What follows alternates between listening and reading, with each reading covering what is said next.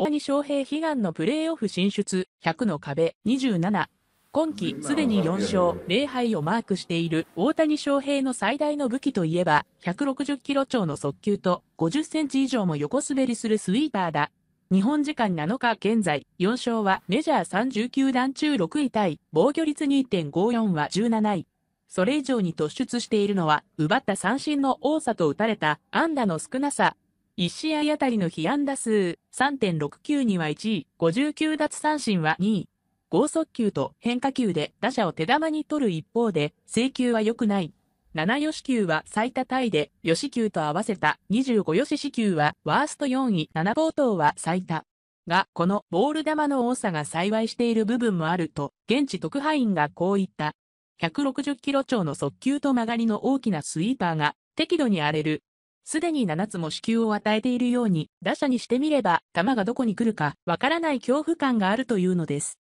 メジャー挑戦して以降、大谷翔平の投球フォームは、年を追うごとにコンパクトに、特にテークバックを含めた後ろは小さくなった。結果として、制球は以前と比べてかなり改善されたとはいえ、四死球や暴投は相変わらず多いですからね。剛速球と魔球とも呼ばれる変化球が荒れるから、打者は苦にするというのだが、マイナス面も大きい。一つは、スイーパーへの依存度が高い点だ。4日のカージナルス戦は、投球の 54%、つまり半分以上がスイーパーだった。これだけスイーパーの割合が多ければ、打者も研究し、狙っても来る。開幕から5試合で1本も許さなかった本塁打を、ここ2試合で4本も打たれたのは明らかに決め打ちされたからだ。スタミナの問題もある。大谷翔平はかつて、球速と制球は表裏一体。正しいフィジカルで正しい投げ方をすれば、球速は上がるし、コントロールも良くなるといったことがある。制球は以前と比べて改善されつつあっても、まだまだどころか部分的にはメジャーで最低ランク。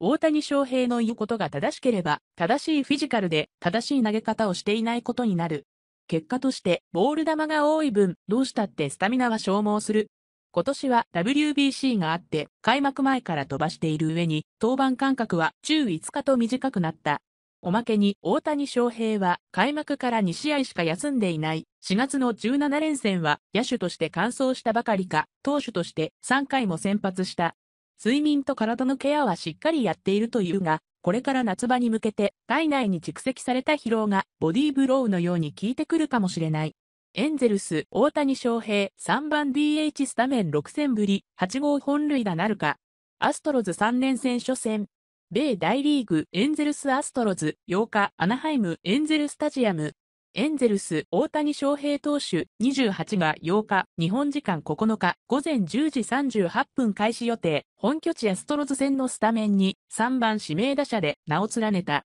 6試合連続のスタメン出場となる。前日7日、同8日の本拠地、レンジャーズ戦は、今季初の1試合4出塁。3試合ぶりの安打を放つと、4試合ぶりのマルチで、3打数2安打1打点、2四球だった。だが、チームは8対16で大敗。同地区の首位レンジャーズとの直接対決は、2連敗で1勝2敗となり、ゲーム差が2に開いた。この日のアストロズの先発は、ハンター・ブラウン投手、24。昨季メジャーデビューし、今季はここまで6登板で3勝1敗、防御率 2.60 の成績を残している成長株の右腕だ。平均球速 95.8 マイル、約 154.2 キロの直球を軸に、スライダーとナックルカーブが中心。大谷翔平は初対戦となる。4月30日、同5月1日の敵地ブルワーズ戦以来、出場した試合では6試合ぶりの8号本塁打にも期待だ。昨季ワールドチャンピオンに輝いたアストロズとの今季初の対戦。ベネズエラ代表で出場した WBC で右手親指を骨折して手術を受けたアルテューベを開幕から欠いたこともあり、開幕からなかなかチーム状況が上向かなかったが、17勝17敗の勝率5割で貯金3で地区2位のエンゼルスとは 1.5 ゲーム差に迫っている。明日9日、同10日には大谷翔平の先発登板も予定されている。大谷翔平は、ここまで投げては、7登板で4勝、リーグ5位タイムハイ、防御率 2.54、同7位、59奪三振、同1位、被打率1割2分5厘、同1位。打者としてもチームの34試合中32試合に出場し、7本塁打、同11位タイ、20打点、同20位タイ、38安打、同7位タイ、打率2割9分5厘、同15位、5盗塁、同17位タイをマークしている、大谷翔平 VS 侍メジャーリーガー7月に控える、ダルビッシュ有との初対決は、全球直球もあるか。WBC の盛り上がりによって、エンゼルス大谷翔平だけでなく、米国で活躍する侍メジャーリーガーにも熱い視線が注がれている。大会ではチームメイトとして共に戦った仲間を大谷翔平はどう抑え、どう打ち崩すのか。その見どころを解説しよう。ダルは全部まっすぐ。投手だけでなく打者、大谷翔平と日本人投手の対戦も目が離せない。大谷翔平は花巻東の先輩、菊池雄星31と4月10日に対戦し、左中間最深部に突き刺す特大のツーランを放ったが、7月末にも3連戦が予定されている。今季の対戦時、練習中にグラウンドで顔を合わせた2人は20分以上も立ち話をしていました。試合前の調整を重視する大谷翔平が長時間誰かと談笑するのは珍しく、菊池が特別な存在であることが伺えました。スポーツ紙デスク。NPB 時代の対戦成績は5打数2安打の打率400、メジャーでは20打数6安打の打率300と、菊池の分が悪い。NPB 時代には大谷翔平に対して菊池が、俺のボールなんてイージーだと思っているんだろと、東北なまりで問い詰め、大谷翔平が、そんなことねえっすよ、とやり返すシーンがありました。過去の対戦は大谷翔平が優位ですが、今年の菊池は開幕から無傷の4連勝を記録するなど絶好調。そんな先輩から後輩がまたもホームランをかっ飛ばせるのか注目したい。同前、8月末からのメッツとの3連戦も興味深いカードだ。今年メジャーデビューした千賀滉大30が所属しているが、1試合平均の奪三振率は 11.08、5月2日時点以下同で大谷翔平の 12.18 に匹敵する。